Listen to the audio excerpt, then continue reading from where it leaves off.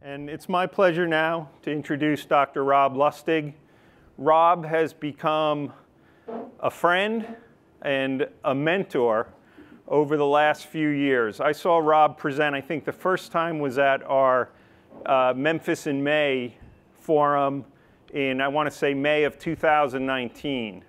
And Rob isn't about fad diets and self-help, but his message for me, I took it very personally, and I was able to lose 50 pounds and completely transform my way of eating, my way of exercising, my way of looking at food, my way of looking at life.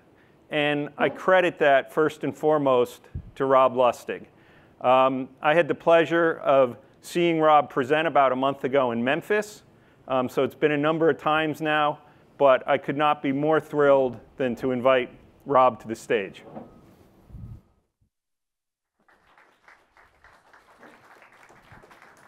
Well, thank you, Paul, and for that very heartfelt introduction. I have to say that that is about as heartfelt as I've ever heard, and so personal, and I really appreciate it. And I want to thank Carter as well for inviting me and for his confidence in going forward. Some of you might think that I am the enemy of the food industry. I am no such thing. I'm actually your best friend that you haven't met yet. And I will try to show you why that is. First of all, you like my t-shirt. Okay? For those who can't see, it says affordable health care. All right? Now, the problem with this t-shirt is it cost 60 bucks and I had to buy it in Sweden. Why is there no t-shirt like that here in America? That's what I want to know. And the reason is because we don't know what affordable health care is, and the way things are going, I'm not sure if we ever will. So the title of my talk is Food is Health, because that's the theme of the conference today. What's your fix? Now, I'm here to tell you that both of those are loaded statements. Food is health, except we just learned from Nancy Roman that food is disease. And what's your fix? I want to focus on that word fix for a minute, because fix has three meanings. The fix is in, which it is. I need my fix, which we do. And how do we fix this? And that's what we're really here for today. But you're not going to be able to fix this if you don't understand the first two. Now, Nancy laid out the fact that we have a healthcare crisis. We do. But it's not just us. It's the entire world now. Everyone's got the same healthcare crisis we do. We're just the worst at it. Commonwealth Fund just released on September 8th their newest assessment of healthcare around the world, and guess where the United States came in? Dead last. Dead last. With all of the money, with all of the hospitals, with all of the technology, we came in dead last. Why is that? It's on this slide. Okay? This slide shows healthcare expenditures on the x-axis compared to life expectancy on the y-axis over time. And what you can see is that the OECD countries, yeah, they've gotten a little less efficient over time, no argument. Everyone has, because they've got the same problem we do, just not quite as bad. But take a look at the United States, that red line. We started falling off the rails around 1975. And look where things are going. And now, the United States now has the 4 years in a row declining life expectancy. The more money we put in, the quicker we die. Now, why is that? And what are we going to do about it? Add more money to it? And if somehow you think Medicare for all is going to fix that problem, you know, I have a bridge right over there to sell you. That's not going to work. And the reason it's not going to work is on this slide. This is the iron law. You cannot fix healthcare until you fix health. You cannot fix health until you fix diet. And you cannot fix diet until you know what the hell is wrong. And we've been getting it wrong for the last 50 years. Now, Nancy Roman mentioned 3 things that were wrong with our diet. Too much fat, too much salt, and too much sugar. And I am here to tell you, she is dead wrong. That is not true. Our ancestors, before refrigeration, ships would go out into the Atlantic and, catch big marlin and tuna and sockeye salmon, and it was going to be months before they ever made port. How'd they preserve the fish all that time? They packed it in salt. How much salt? In fact, our ancestors consumed 15 grams of salt per day, and they didn't have hypertension. We consume 6.9 grams of salt per day, and 50% of us have hypertension. We eat 40% as much, and we have 1,000 times more hypertension. In fact, you can reduce your sodium content, salt content of your diet down to 2.3 grams per day, and still 20% of America has hypertension. So how come 15 grams didn't do it, but 2.3 does, if it's salt? And the reason is because it's not the salt. It's whether you can get rid of the salt. Our kidneys are very adept at getting rid of salt when your insulin is low.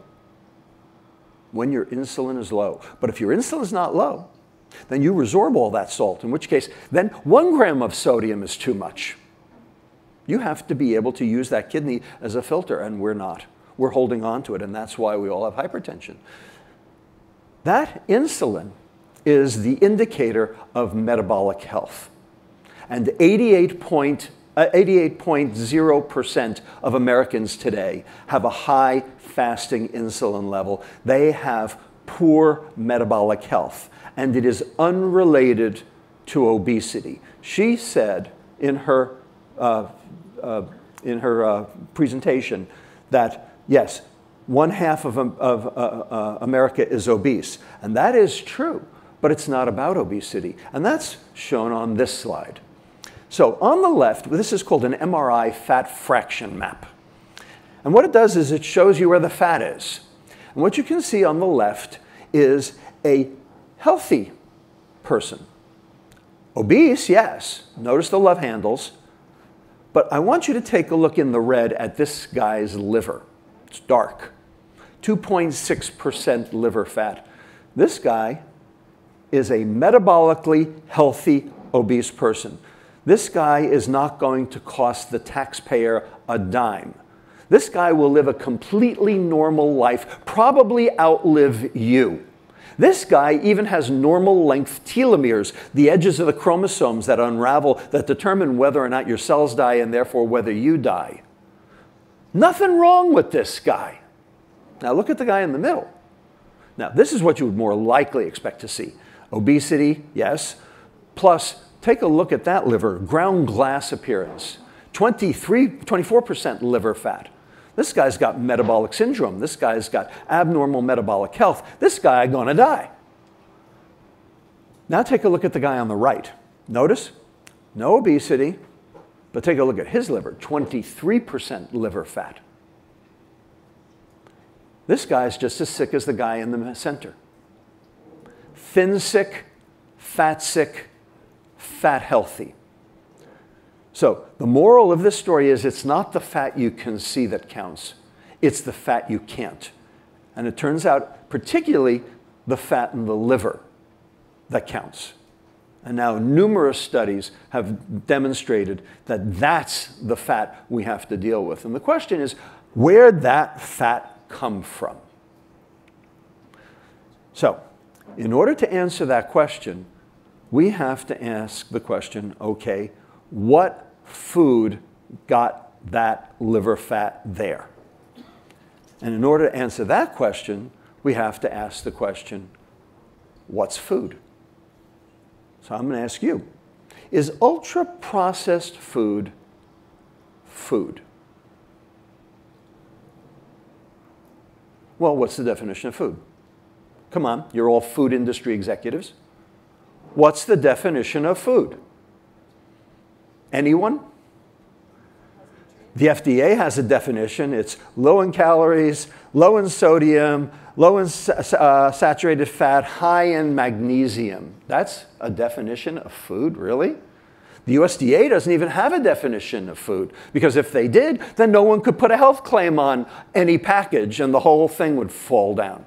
All right, so you tell me, what's the definition of food? Go to Webster's. Here it is. Substrate that contributes to the growth or burning of an organism. That is food. Substrate that contributes to growth or burning of an organism. Okay, I'll buy that. But what if some substrate actually inhibits burning? Turns out there's one that we consume every day. And we consume a lot of it. And it was put in the food by the food industry on purpose to make you buy more. And this substrate is called sugar.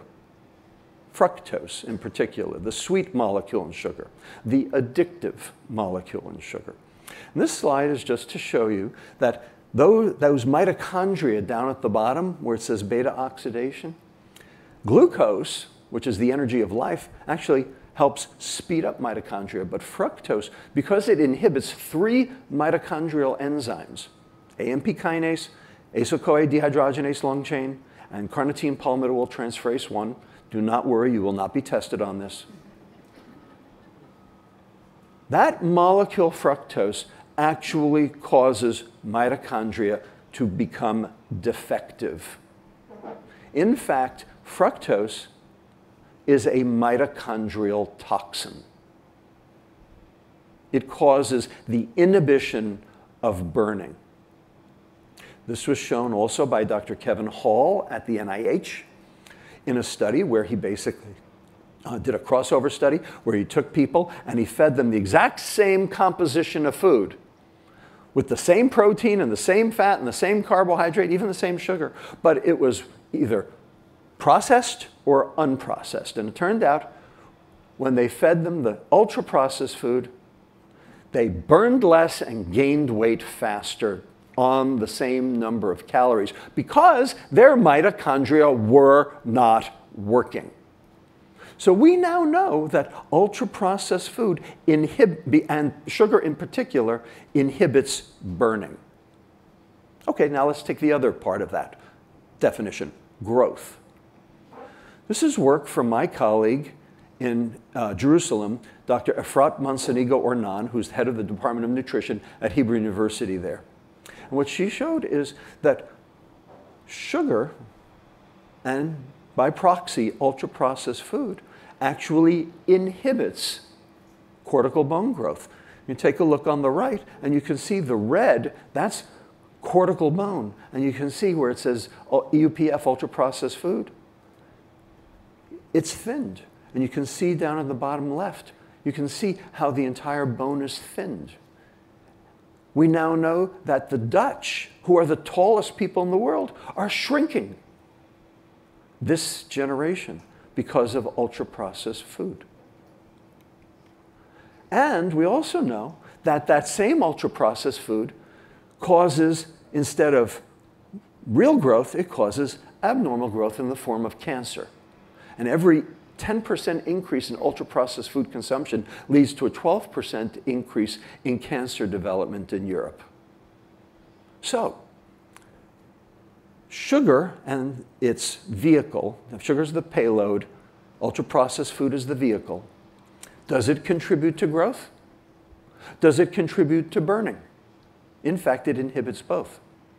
So is ultra-processed food food? I would argue that, in fact, ultra-processed food is poison because it does not meet the criteria, the definition for food. Now, that may shake up a lot of people in this room, or it may delight some of the people in this room. All right? And we can talk about that later in the panel discussion. Point is, it's everywhere. It's ubiquitous. 56% of all of the food sold in America today is ultra-processed food. It accounts for 62% of our sugar payload and 67% of the sugar payload for kids. And you can see it's in everything.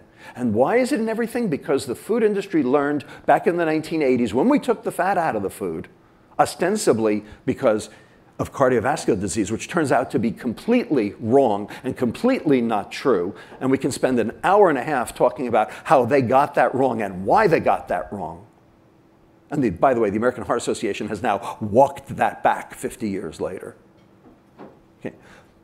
The point is that that sugar in that ultra-processed food is addictive. It stimulates the exact same area of the brain as alcohol and cocaine and heroin and nicotine. And when they add it, you buy more, which of course is why they add it. So that's your fix. That's your fix.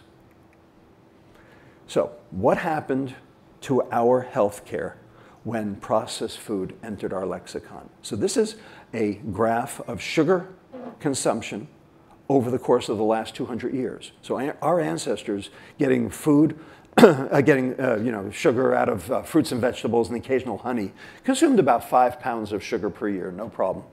Then we had the 19th century with C&H and Domino and Texas, Louisiana, Hawaii, and you can see the upswing. And you can see where stabilization occurred, where price met demand. And then you can see the rationing of World War II right there. And then you see the advent of ultra-processed food basically in the mid-50s to 60s. So now what I'm going to do is I'm going to overlay on this the percent of GDP spent on health care for the exact same period of time. Ready? What do you see? Ultra-processed food is the driver of our healthcare crisis. And as Carter said, $1.7 trillion a year in food, of which $800 billion is gross profit for the food industry. But we spend $3.5 trillion a year on healthcare, of which 75% is chronic disease, of which 75% of that could be prevented if we fixed this problem. So 75% of 75% of 3.5 trillion is $1.9 trillion a year going down a rat hole. We spend triple what the food industry makes cleaning up their mess. This is unsustainable, and this is why System A does not work. And the quicker you all sign on to the fact that System A does not work, the better off we will all be. Harvard came out with an article just a week ago, 2 weeks ago, I believe this was, basically showing how many lives we would save and how much money we would recoup if we just got the sugar down in ultra-processed food. Just that one simple task. But of course, it's not so simple because food industry uses it as a humectant, as a bulking agent, as a browning agent, and of course, because it's addictive. So we need healthy food. But what is healthy? How do you define healthy? Can anyone define healthy for me? Anyone? What's healthy? Nobody knows. Nobody knows. And I'm going to tell you, the USDA has a definition, it does not have a definition of healthy. FDA's definition of healthy is also just as garbage as their definition of food. Bottom line, I'm going to give you one. And it actually works. It empirically works. And I wrote it in the book you're going to get at the end of the day called Metabolical, and I'll show you and explain to you why it works. 2 things. All you have to know is 2 things. Protect the liver, feed the gut. Protect the liver, feed the gut. 6 words. Michael Pollan said, eat food, not too much, mostly plants. All 3 wrong. Because eat food, well, I just showed you processed food is not food, it's poison. Not too much, you know what? If you ate unprocessed food, you wouldn't overeat. So there's no not too much. It takes care of itself because the fiber in the food actually acts as the satiety agent. It's been taken out, so you'll eat more. And finally, mostly plants. Okay? Coke, Doritos, and Oreos are vegan. So, protect the liver, feed the gut. Well, protect the liver from what? Well, protect the liver from the onslaught of sugar, for example. Because what do you think the liver does when it gets that onslaught of sugar? Turns it into liver fat. The fat you saw on that slide. That liver fat is driving chronic metabolic disease. And you might have it sitting there right now, because 45% of America does. I guarantee you someone in this room's got a fatty liver who doesn't know it. And you could fix it right now by getting the sugar out of your diet. That simple. So protect the liver from sugar. Protect it from glyphosate. Protect it from heavy metals. Protect it from a whole bunch of things. And there are ways to do that. Feed the gut. Feed the gut what? Turns out you have 100 trillion bacteria in your intestine. You only have 10 trillion cells in your body. Your bacteria outnumber you 10 to 1. Each of you is just a big bag of bacteria with legs. Now, those bacteria have to eat. The question is, what do they eat? Well, they eat what you eat. The question is, how much did you get versus how much did they get? And it turns out if you try to starve them, you know what happens? They don't like it. So they eat the mucin layer right off your intestinal epithelial cells, denuding that intestine, reducing your immunologic barrier, and leading to inflammation, leaky gut, insulin resistance, chronic metabolic disease, because you didn't feed your gut. Well, what does your gut eat? Fiber. But what's been taken out of our food? The food for the bacteria. So that fiber doesn't register as a nutrient because you don't absorb it. Guess what? It was never for you. It was for your bacteria. You are flooding your liver and starving your gut every single time you pick up a food that's packaged in a wrapper or in a can or in a tin or in a bottle. Every single time you are flooding your liver and starving your gut. And that is why America is sick. And we will not get well until we fix this. So, to wrap it up, you're here to figure out how you can do good and make money doing it. Can technology help companies do the right thing? And can you make money doing it? The answer is yes, you can. I'm here to tell you there are ways to do it. And these are the 4 buckets, if you will, that people can work on in order to do it. Changes in ingredients, okay? Get the sugar out. What about sugar substitutes? Some of them actually seem to have favorable metabolic profiles. Okay, we can talk about which ones at the panel. Okay, getting the sugar out. How about, processing changes where the sugar gets eaten by, say, bacteria or filtered in some fashion. Okay? We're working on a special proprietary fiber that will sequester sugar from the early small intestine so that it's not available early on to flood your liver, but rather moves the food down the intestine to feed the gut, basically turning apple juice back into apples, as an example. Packaging, okay? Juice is healthy, right? Try again, okay? Juice is worse than soda. Okay? And if you think that little bit of vitamin C makes up for all of that sugar and all that liver fat, okay, I got another bridge on the other side to sell you. Okay, I got 3 of them, actually, just on this side of the East River alone. Bottom line, we got to get rid of that, that sugar, and the question is how best to do it. Could we do it with, say, juice shots fortified with specific micronutrients and ingredients that are actually pro-health? Maybe. You know, there are lots of different ways. And finally, data science. Okay, so I'm going to tell you about an effort that I'm involved in that I'm very proud of. Okay, you probably know that Dannon and Unilever underwent a sugar reduction exercise in the last year. And they both touted their success at removing 14% of the added sugar from their portfolio. Now, show of hands. Who thinks that's good? Who thinks that's bad? One guy in the back says it's bad. Nobody raised their hands for good. Okay, so you guys just don't know, or you don't want to give away your secrets. I don't know which. I'm working with an international food conglomerate called KDD, Kuwaiti Danish Dairy.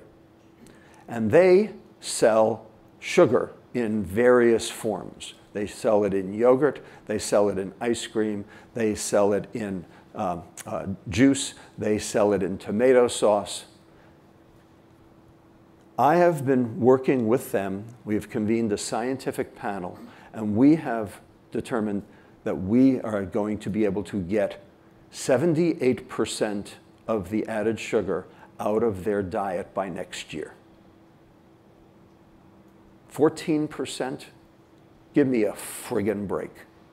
78% of the added sugar out of their diet, out of the portfolio for one company. And we're going to do that. And the reason we can do that is because KDD is not on any stock exchange. It's privately held. That's the reason. And so when that happens, we're going to serve as a model for the rest of the food industry.